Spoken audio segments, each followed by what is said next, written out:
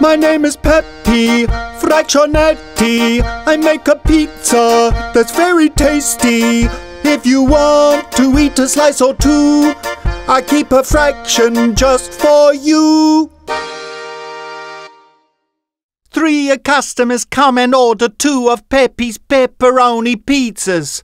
They say, Peppy, cut the pizzas up so each person gets the same amount of pizza.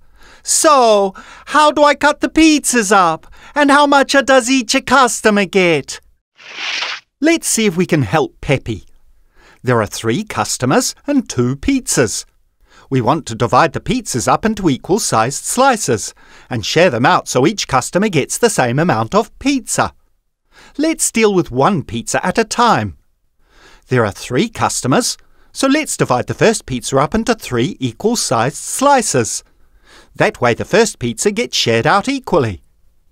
Each customer gets exactly 1/3 of the first pizza, because the whole pizza has been divided into 3 equal-sized slices, and each customer gets exactly 1 slice.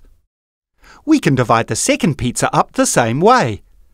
There are 3 customers, so the second pizza gets divided up into 3 equal-sized slices.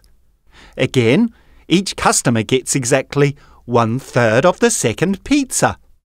Now, each customer gets 1/3 of the first pizza and 1/3 of the second pizza, which adds up to a total of 2/3 for each person. So, I cut each pizza up into thirds and give each customer 2/3. Thank you so much for helping Peppy.